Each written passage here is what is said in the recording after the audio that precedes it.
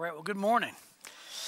So my name is Chris Zarbaugh, and I'm one of the pastors here, and I have the privilege of unpacking the most difficult question that exists in humanity. So I've only preached on this topic or tackled or discussed this topic maybe just a handful of times in my entire career as a pastor for 30 years. I just want to go ahead and speak into the song by the Fray that we just heard Trey sing, who did a great job, but it's actually, not only did the writer of the Fray have a dream that God looked like Bruce Springsteen, but actually in this dream, he confronted him on the corner with all of his frustrations because he had just lost a loved one and his friend's wife just had a miscarriage. And in this dream, he had confronted God on the street corner and just basically, laid into him saying, God, why? And really that is the heart behind why that song was written and why we chose it. And so we're diving into this topic together. I would love to pray as we begin. Would you pray with me? Heavenly Father, we thank you so much for today. We ask your blessing on our time together, and we ask, Lord, that you would speak to us from your word and help us to see your truths and your heart. And I pray, Lord, that we would, in all of our skepticism, with all of our issues and with all of our questions and our anger and our bitterness that comes from topics like this, I pray, Father, that we would be willing, just willing, to give you permission to hear from you this morning. For we love you, we thank you, we pray all these things in the powerful name of Jesus Christ. Amen. All right, so I'm going to start off with, I'm going to give you a phrase, and if you know this phrase, I want you to shout out the rest of it, and maybe at home too, online, you can do the same, okay? So, God is great, God is good. Okay, all right, half of you got it, half of you didn't. All right, so in case you didn't know, maybe it's not as popular as I think. The correct answer was, God is great, God is good, and we thank him for this food. From his hands we must be fed. Give us, O Lord, our daily bread. Amen. Now, that's a prayer in a can, right? And I grew up with that prayer and that prayer only, and we said grace every single time. We grew up as Catholics, kind of non-practicing Catholics. I'm the youngest of 5 brothers. Okay, so I'm the youngest of 5 brothers. And every single time when we sat down, my mom would say grace. And that was the phrase. And by the way, that always bothered me. You know what bothered me about that prayer? Is that God is great, God is good, and we thank him for the food. I always wonder why good and food didn't rhyme, because they're spelled the same. Because the English language is complicated, right? Isn't that weird? I mean, don't even get me started about comb, tomb, and bomb. I mean, come on.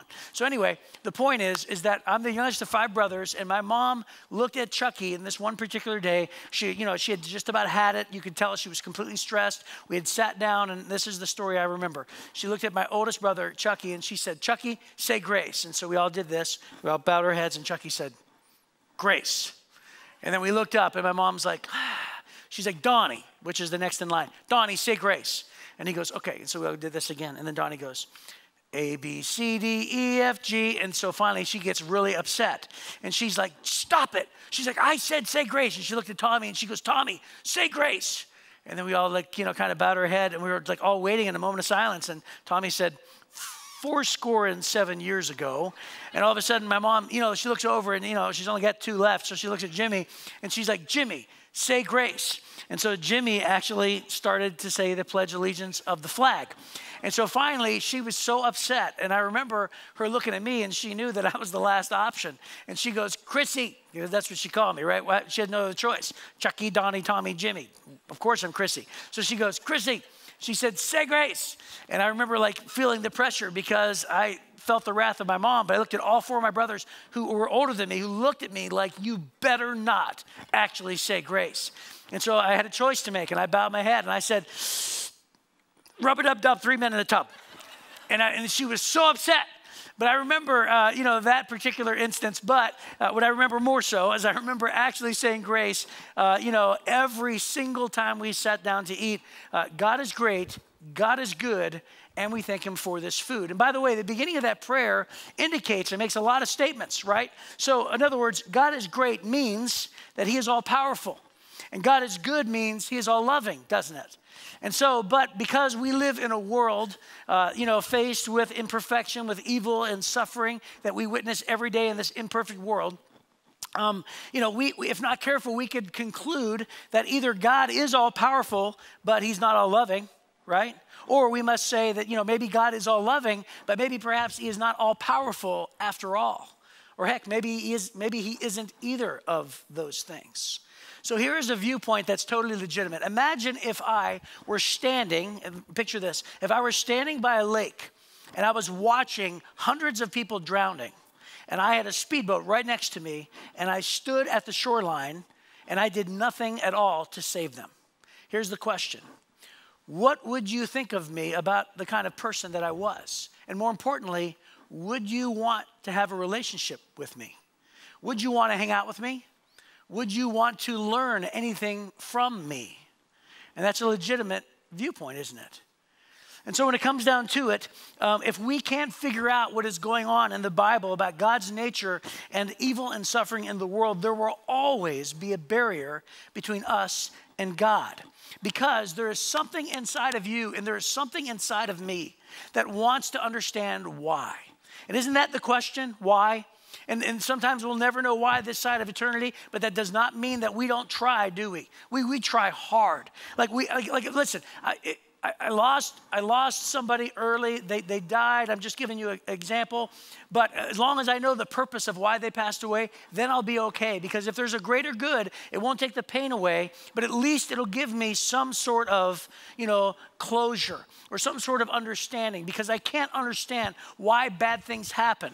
I have to figure out why my wife left me, why I lost my retirement in a big crash, why in the world, did I lose my job? If I just understand why this tragedy happened, then I'll have a little bit of closure and it'll make the pain a little more bearable. And by the way, I would say that's natural, isn't it? That is totally natural for us to do because you and I know what it's like to elect for pain for the greater good down the road. Every time you exercise, you elect for pain for the greater good down the road. If you've ever sat through getting a tattoo, you have elected for pain for the desired result at the end. And it's natural for us to look for that. Now, I got to tell you that my wife worked as an NA at Beaumont Hospital here in Troy, or over in Troy, and she did that for nearly 15 years, and almost 10 of those years was spent on the oncology floor.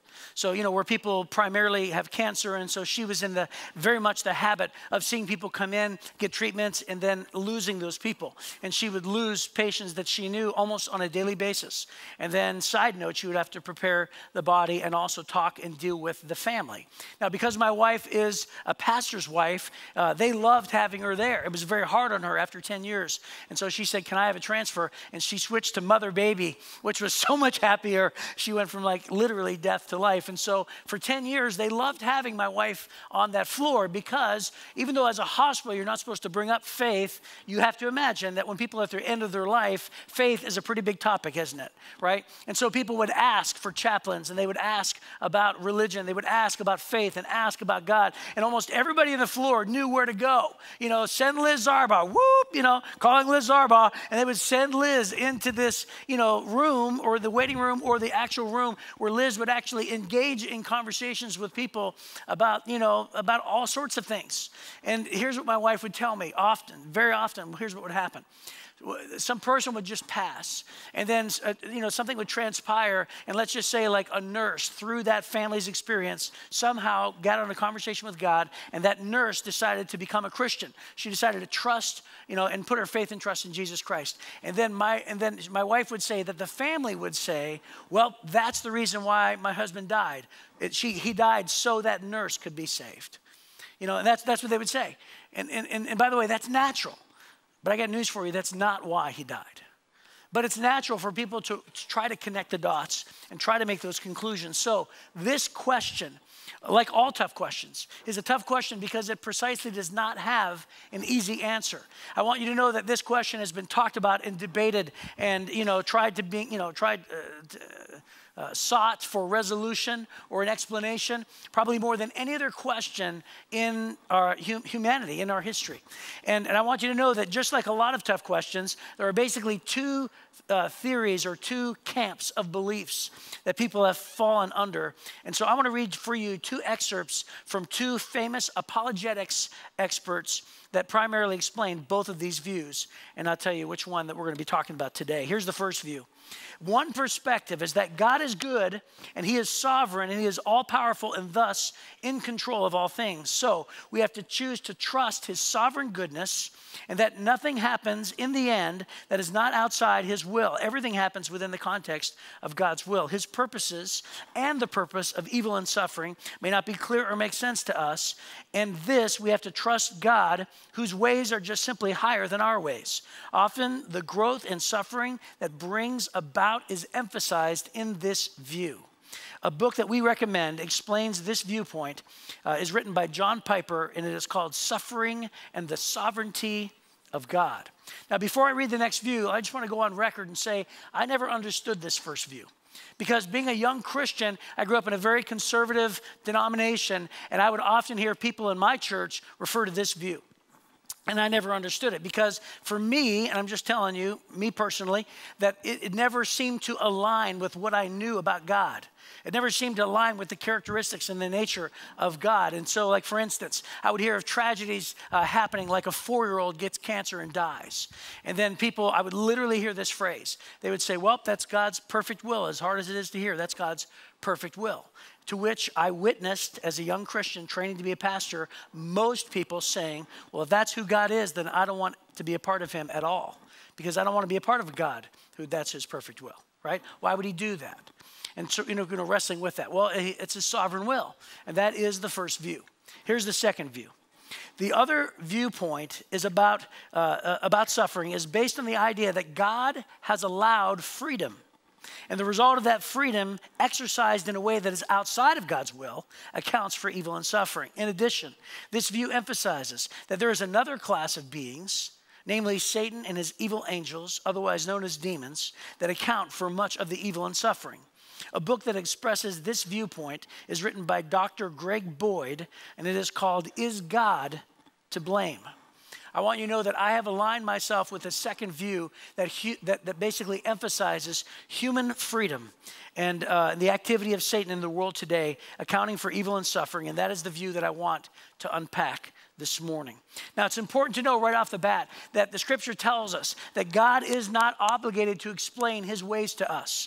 And the idea that we demand an explanation from God and that we should suppose upon God the why is as ridiculous as me making pottery out of a piece of clay and then the clay turning it to me and telling me, how I am the way that I am, or telling me why I'm doing the things that I'm doing. And that's what the scripture clearly says. In fact, that's actually the human clay illustration is actually one that is used all throughout the scriptures. So I'm going to read for you a string of verses. I don't expect you to write them down because I'm going to bullet point right through them. However, you can just sit back and let them wash over you. Here are 5 scriptures in a row that are very strong. Proverbs chapter 25, verse 2 says this: it is God's privilege to conceal things, and the king's privilege to discover them. Isaiah 45:15, truly, O God of Israel, our Savior, your work, you work in mysterious ways. Deuteronomy 29:29, the secret things belong to the Lord, our God, but the things revealed belong to us and our children forever, that we may follow all the words of his law. Ecclesiastes chapter 11, verse number 5, as you do know the path of the wind, or how the body is formed in the mother's womb, as you do not know those things, so you cannot understand the work of God, the maker of all things. And then finally, Isaiah 55, verses 8 and 9, my thoughts are nothing like your thoughts, says the Lord, and my ways are far beyond anything you could imagine. For just as the heavens are higher than the earth, so my ways are higher than your ways, and my thoughts are higher than your thoughts. So we have to get that out of the way, and we have to understand that. So we do understand that God is, number one, not obligated to explain himself, but at the same time, we understand that his purposes and his ways are things that we cannot see. Okay, but let me unpack this freedom theory with this simple question, and here's the question for today. The question for today is this: can there be real love without freedom? So can there be real love without freedom? In other words, why didn't God just create us all as robots to serve him? Like, why didn't God create humanity? If humanity has freedom to do wrong things, why didn't he just take that away? If God could do anything, then why didn't he just make us to love him? Well, would that be true love? That is the question. In fact, this notion was explored way back when Jim Carrey starred in a movie called Bruce Almighty. How many of you have seen Bruce Almighty? Raise your hand if you've seen it. Okay, so most of you. But for those of you who have not seen this movie, Morgan Freeman stars as God, which, by the way, he's the best God I've ever seen in a movie. But Morgan Freeman stars as God. Jim Carrey stars as a guy, and it's really theologically rich. I mean, it's really deep. He stars as a guy in a movie that is really frustrated with God. And he's angry with the same types of issues. And he says, God, you're not doing your job. He gets very angry. Then God shows up in the form of Morgan Freeman and actually says, hey, if you think you could do my job better than me, then I'm going to give you all my powers and you could be God for I forget how long, but for a certain amount of time. So what ends up happening is the movie is funny because Jim Carrey decides to abuse his God powers for all sorts of things. He's too lazy to do the job. You know, he does it for his own advantage. And basically he neglects his relationship with his girlfriend, Jennifer Aniston. And then finally at the end, toward the end of the movie, she's at the point to where she wants to leave him. And so in a desperate effort, he decides to try to use his God powers for this.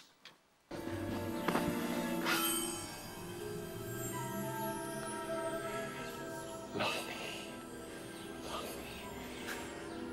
Love me. Love me. I did.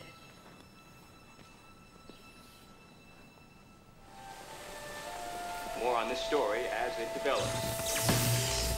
Enjoying your party? Nothing like spending quality time with great friends, huh? Grace left me. Yeah, I know. She'll take me back. She'll take me back, right? Would you take you back?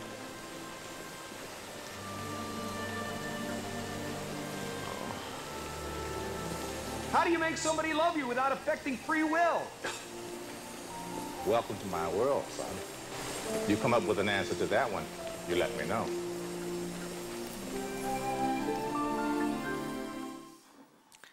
So it's amazing, isn't it? It gets you thinking. That whole movie is really deep. And it really unpacks issues with God in a very deep way. Now, if you've ever seen the part 2 of that, Evan Almighty, it's the exact opposite. It's like no depth at all. And it's like, animal build the ark. And it's all funny with Evan Baxton, which is like Stephen Carell. But this one originally started out very, very deep. And so the question that Jim Carrey posed, and then God answers, he says, how can you make somebody love you without free will? And I love how Morgan Freeman says, welcome to my world. You figure that out, let me know. Now, here's the thing. The reason why God did not make us as robots, I think I can answer that one based on all the truths of the Scripture. Because God designed us for a relationship with him. And so you cannot have a relationship with someone who's commanded to obey you and respond to you against their will. The only way true love can exist is that if you enter into a relationship with someone who has the choice whether or not to forgive you, to love you, to accept you, to value you. And so God making us as robots would not be love. And by the way, from the beginning of the Bible to the end of the Bible, God's only end game in his creating us is to have a personal relationship with us. It was true in the Garden of Eden from the very beginning. And guess what? It is true now. Today, nothing has changed. The only thing that has changed are all the events in between where the relationship was perfect, then the relationship was broken, and then Jesus came to the earth to die on a cross for one reason, to forgive our sins, to establish that relationship, and then the invitation to trust Christ and walk with God so that we could have a relationship with him. Because true love cannot exist without freedom. So here are the 3 points that we're going to be unpacking here in just a moment. Here they are on the side screens. And that is number 1, freedom makes evil possible. Mankind makes evil actual. And God makes evil redeemable. So let's look at the first one, if you would, which is freedom makes evil possible. In the very beginning, in the book of Genesis chapter 2, look at verse 16 and 17. It says, and the Lord God commanded the man, which is Adam, you are free to eat from any tree in the garden, but you must not eat from the tree of the knowledge of good and evil. For when you eat from it, you will certainly die. Now, by the way, right from the very beginning, what we see is hard to imagine, but even in the Garden of Eden, which is referred to as paradise, God created Adam and Eve, and when God spoke these words, it's hard to imagine, but sin did not exist yet. It was perfection. Adam and Eve death wasn't even a thing. It wasn't even on the radar. Adam and Eve were created to exist in an eternal, perfect relationship with God, and yet God gives them freedom and decides to say, hey, if you do this one thing, you can do anything except for this one thing. And if you do this one thing, you'll surely die. And if you want to go back and read the rest of the story, it says that Satan, the enemy of our soul, the evil one that existed, and there's a history behind that. But Satan comes up and basically tries to twist the truth and says, you're not going to die. Take a bite. Take a bite of the fruit. Most of us know it as an apple. It doesn't say it was an apple, by the way. It was just a fruit. So we don't know what it was. But Satan said, you won't die. Take a bite and see. And so they took a bite. They didn't die right away, but death came on the scene, and it was basically, a part of the whole entire equation. Now, it's really important to understand this. Here's a bad argument that you can come up with from these events. Here's the bad argument: that God is the author of everything, therefore evil is something, therefore God is the author of evil. A very important thing to see from this is we need to detach God as the source of evil. We think it comes from God, but even today, the world we live in 1 John chapter 5, verse 19, it's not on the screen, but what does it say? Jesus says the whole world lies under the control of the evil one. So a true argument would be this. Here's a better argument and a true argument. That number one, God gave man freedom, and that word man refers to humanity, right? That word is an ancient word without the article, which refers not to just a male, but men, women, and children, for all humanity. God gave man freedom. Free men choose good or evil, and free men do choose good and evil. Now that theory explains why somebody pulls a gun on somebody and shoots them. Right? That theory, we could easily see how, somebody would drink and drive and cause an accident. We would say, yeah, that makes sense. But what about the other kinds of evil and suffering in the world? What about children getting cancer, or, even elderly people getting cancer and dying? What about earthquakes and tsunamis? And what about natural disasters? God is the author of all those. Please understand this: that when God said, you will surely die, when death came on the scene, there's a couple things we need to understand. In fact, Romans 8 is a passage that we're going to end with. We're going to read the whole thing in Romans 8. But I want you to know beforehand that Romans 8 tells us that this world exists, and it tells us that we live under the bondage of sin. That it's actually the whole world groans under the death and decay of sin. In other words, when sin came on the scene, not only did our DNA change, if you want to talk about why people get sick, our entire DNA changed in that moment, didn't it? And in fact, even the earth changed. Even the whole cycle of the planets changed. It said that part of the curse was weeds came up in the garden where there were no weeds. The entire DNA changed on the earth, and it went from perfect to not perfect. The entire DNA within our bodies went from perfect to not perfect. And free will and sin being born, the Bible says that actually you and I live with a sin nature, and that we actually, have to trust God to depend on doing what's right over our instincts sometimes to do what's wrong. And so here's what I would tell you. I would tell you that I have graduated from college and have a degree in biblical studies as a Bachelor of Science. I have read hundreds of books. I have preached probably thousands of sermons. I've had just as many conversations in this area. And my theological view of why evil and suffering happens in the world really boils down to saying, crap happens. Crap happens because we live in a broken and messed up world. And that's what the scripture says. The scripture says that we live in a broken and messed up world. And by the way, when it comes down to it, you and I see evidence of this whole story in the scriptures. So let's look at point number 2, which is mankind makes evil actual. Look at Galatians chapter 5, verse number 13. It says this: for you have been called to live in freedom. My brothers and sisters, and by the way, that's a church term. That means they're writing to the church of Galatia in Galatians, right? Brothers and sisters, he's writing to Christians. But don't use your freedom to satisfy your sinful nature. Instead, use your freedom to serve one another in love. So mankind's choices make evil actual. So when I use my freedom to drink and drive, evil goes from a possibility to an actuality. Many say that these choices reveal that there is no God. So here's a bad argument. The bad argument is this: if God is all good, he would destroy evil. If God is all powerful, he could destroy evil. Evil is not destroyed, therefore there is no God. Okay? But here is a better and an actual true argument. Okay? If God is all good, he will defeat evil. If God is all powerful, he can defeat evil. Evil is not yet destroyed. God can and will one day defeat evil. And by the way, one of these scriptures that we look to in Revelation chapter 21, before I read it, I want to tell you that this was written by a man named John. He's the disciple John, who was stranded on the Isle of Patmos. And he said he got a vision from God, what heaven is like, and all sorts of things about the future. And he wrote down a few statements about heaven. And by the way, we don't know the half of what heaven is like, but we do know several things about heaven. And one of these statements right here, this next one in Revelation 21, verse number 4, is one of the best statements that we have. It says, he will wipe away every tear from their eyes, and there will be no more death or sorrow or crying or pain.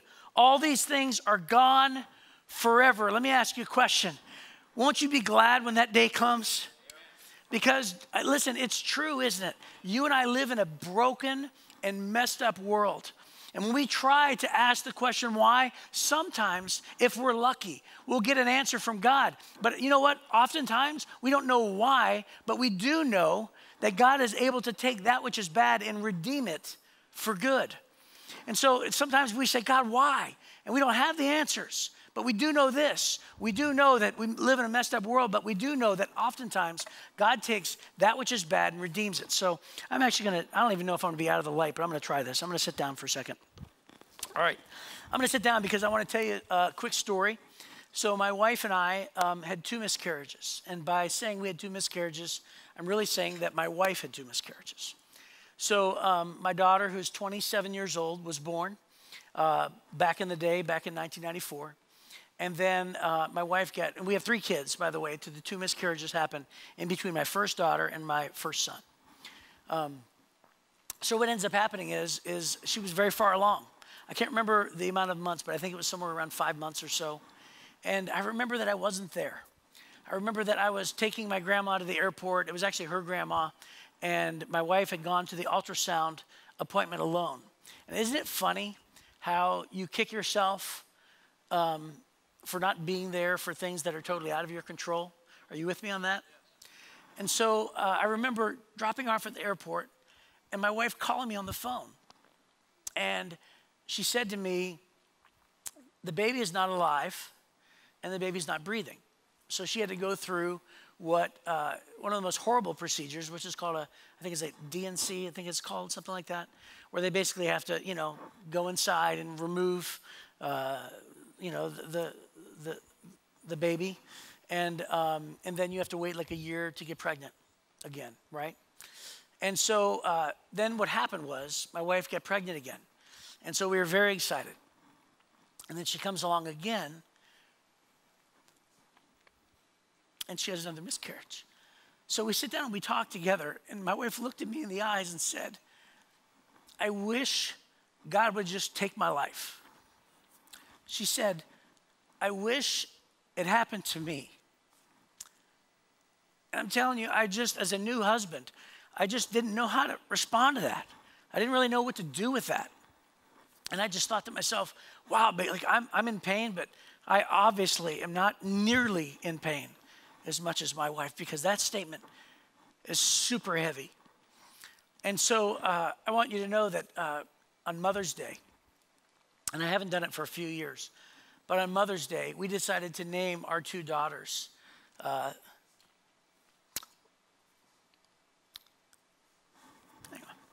are unborn.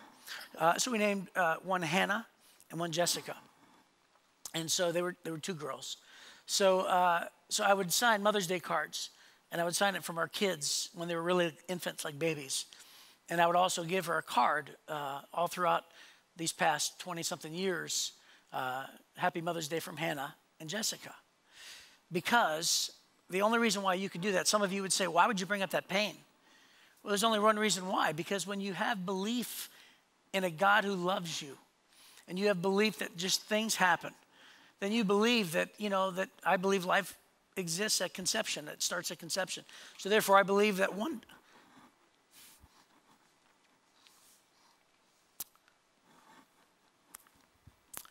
one day I'm going to meet him. I believe it. So, here's what happened. What happened is our marriage became really strong, okay, after that. So our marriage became super, super strong. And our marriage was actually not that strong. It was just for a lot of reasons at that point. We were just not doing very well. But through these events, our marriage became super strong.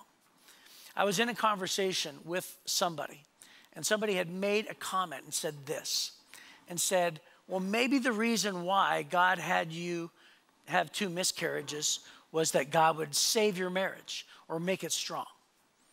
To which I would say very confidently, that is not why God caused 2 miscarriages. However, I do believe this.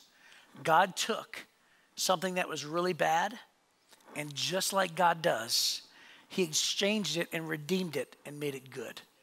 Because the Bible says that he brings beauty for ashes, right? He brings grace for fears. He replaces our mourning with gladness, right? Because God is in the business of redeeming evil. And so, let me just go ahead and tell you this. Our third point is that God makes evil redeemable. 1 Peter chapter number 2, verse number 24 reads this way. It says, he personally, Jesus, he personally carried our sins in his body to the cross so that word means for the purpose of. Why did Jesus go to the cross? Right? So that, here it is, so that we can be dead to sin and live for what is right. And by his wounds, you and I are healed. And so here's what the Bible says. The Bible says that God loved us so much that to solve the problem that we created as mankind, he decided to send his only son. And it's not on the screen, but the most famous verse in the Bible says, for God so loved the world that he gave his one and only son. And therefore, whoever believes in him should not perish but have eternal life. You see, Peter tells us, and the Gospels tell us, and the New Testament tells us that Jesus is in the business of redeeming that which is bad for good. And you know what redeeming means, right? It's to exchange. It's like redeeming your coupons for value, right? We know what that word means in our society. Jesus has redeemed our sin, and he has taken our sin from us. He has paid for our sin. And what does he give us in exchange? He gives us eternal life. He gives us new life. He gives us the ability to trust him. And listen, the Bible never says that we won't have a troubled life. In fact, it says the opposite. It says we live in a broken and messed up world. But the Bible also tells us that Jesus will never leave us, that he will never forsake us. I don't know why your tragedy happened to you, but I do know one thing for sure. In Psalm chapter 34, verse 18, it says, the Lord is close to the brokenhearted, who saves those who are crushed in spirit. In other words, every time that you shed a tear, I believe God sheds a tear for the broken and messed up world that we live in. And then finally, I would just tell you this. If you want a why in your life, then stop desperately trying to connect the little dots and trying to make sense of it and create a why. Don't connect the little dots. I would invite you to connect the big dots. The big dots meaning the very beginning and the very end, and then also the dot in the meantime, in the middle.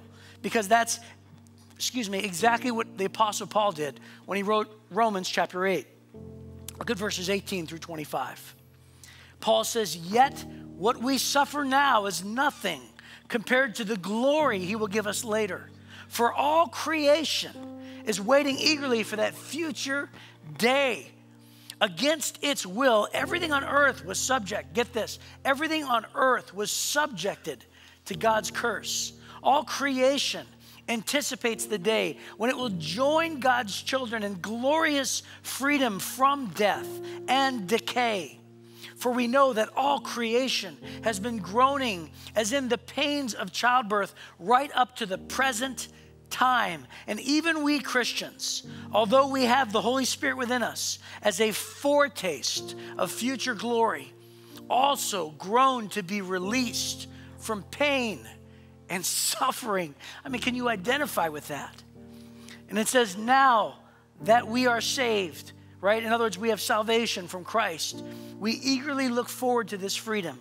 If you already have something, you don't need to hope for it.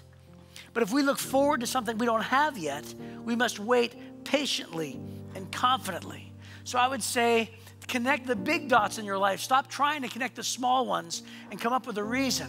Just know that Paul, challenges us and models for us to connect the big dots in our life, which is the beginning and the end, and in the meantime. And in the meantime, it gives us hope. In the meantime, it gives us the strength to endure. In the meantime, it gives us, the dependence, the complete dependence upon God, and also complete dependence upon each other. And yes, we live in a broken world, but praise God that one day He will eliminate and eradicate all pain and sorrow and tears and cancer and disease and suffering. And there will be a day when God will have victory over all of that.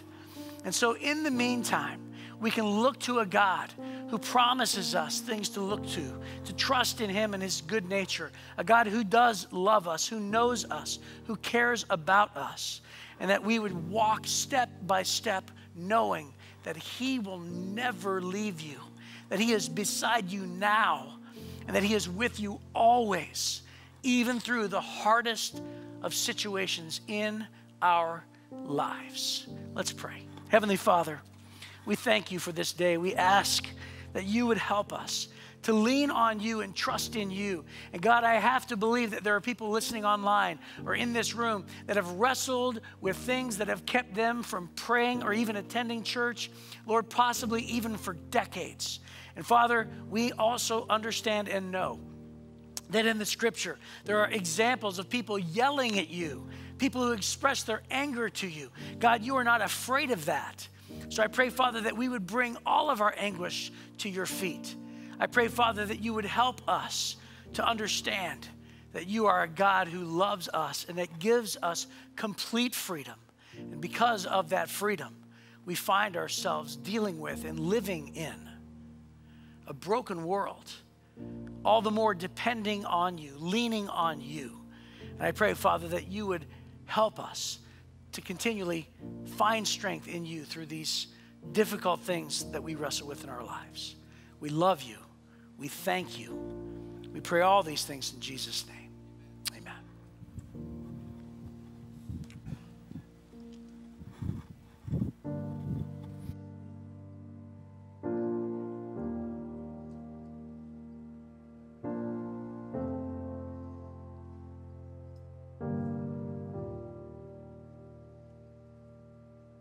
Take this fainted heart.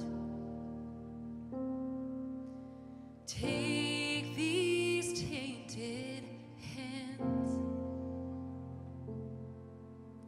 Wash me in Your love. Come like grace again. Even when my strength is lost, I'll praise You. Even when I have no song, I'll praise You. Even when it's hard to find the words louder than I'll sing Your praise. I will only sing Your praise.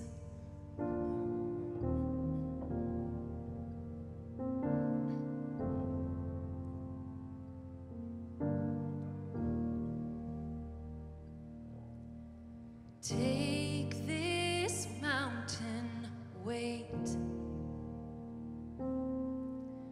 Take these ocean tears. Hold me through the trial. Come like hope again. Even when the fight seems lost, I'll praise You. Even when it hurts like hell, I'll praise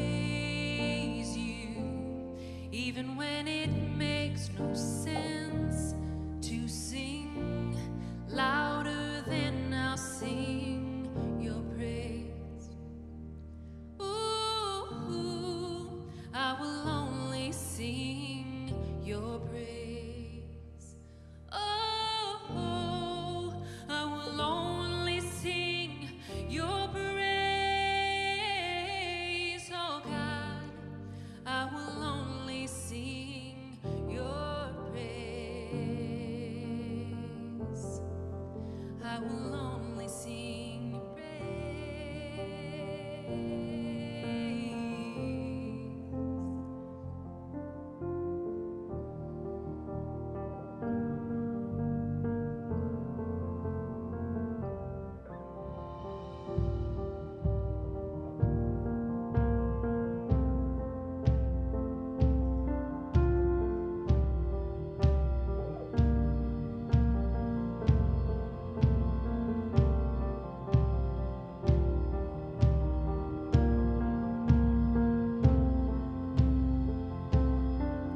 And my heart burns only for you.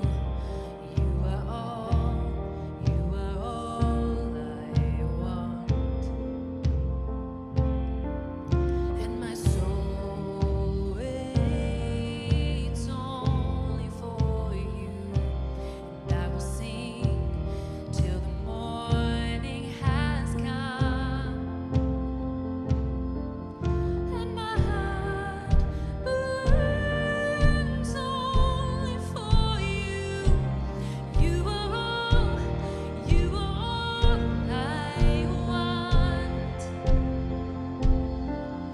And my soul waits only for you. And I will sing till the miracle comes.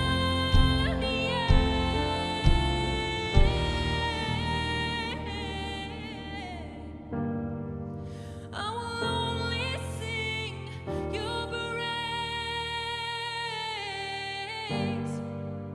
I will only sing your praise. I will only sing your praise. Even when the morning comes, I'll praise you.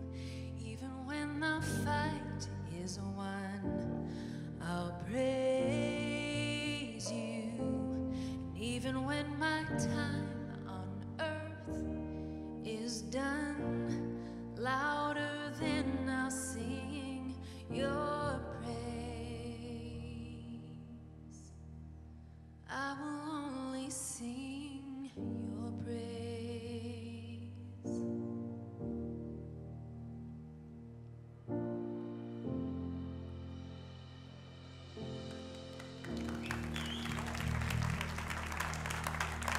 Wow.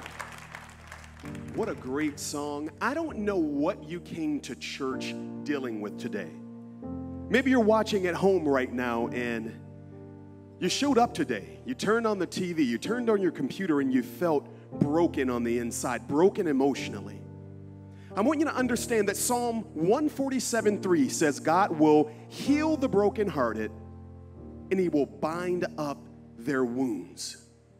So hopefully today you heard something to give you encouragement and inspire you during this week. Let's pray. Dear God, we thank you for who you are. Father, we know in our minds that you are all-knowing even when we don't understand. God, there's someone here in a situation. There's someone watching online right now, God, and they're in the midst of the storm and they can't see their way out. But Father, even during those times, help us to keep our trust and our hope in you. Father, give us encouragement through the storm and remind us that you are right by our side, even when it doesn't make sense. In Jesus' name we pray, amen.